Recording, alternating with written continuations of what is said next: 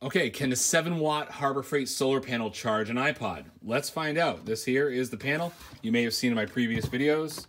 It's made by Thunderbolt Solar, 7 watts. It has a bunch of different connectors that comes with it. If you want to know exactly what comes with it, you can watch my other video on the unboxing.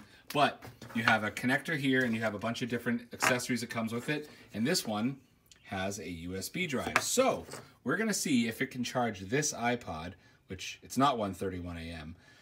But you can see this battery is at about half capacity. So I'm gonna stick this solar panel out in the sunlight.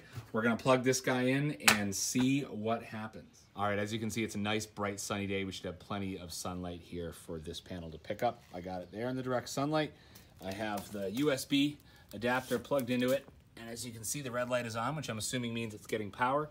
And I have it plugged in to our little iPod here. So let's see. Right now, it still says that it's about half battery. It doesn't show that it's charging, but I'm just gonna leave it plugged in for a little while and we'll see what happens. We'll give it 2 hours and we'll check back. So it's been about 2 hours and it actually looks like it may have decreased or just not done any progress at all. Panel's still sitting in the direct sunlight.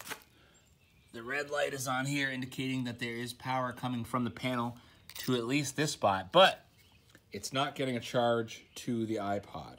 So I would assume that since this is such a small battery in this unit and this big panel has been attached for 2 hours, that this solar panel setup, as is with the USB plug, will not charge an iPod. So we can put that to rest. With just this kit, everything that comes in it, using this solar panel in direct sunlight will not charge an iPod. So there you go. Hope this helped. Smash that like button, subscribe if you haven't, and stay safe out there.